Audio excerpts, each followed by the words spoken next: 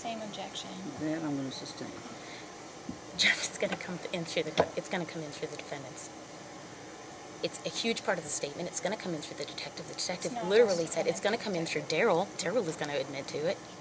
Daryl was not present when Ms. Kane went over to the apartment. He does not know the conversation that she had with the defendants, and I do not intend on introducing that to the detective. Well, he couldn't, if he wasn't there, he can't testify to that, so. But he's going to know that Jennifer left the apartment that morning. Jody's going to be able to testify to it. Brian Greenwell can testify to it. You know, if they testified and they do, and then you've got that in closing. But it goes to the effect on the listener, i.e. it goes to Jody and Brian's actions in going over to the apartment that morning. They went over there for a reason. Everyone knows what the reason is. There's multiple witnesses. You can explain it without saying what she said. And just jump back and ask the The first question. is just, right now, I'm sustaining.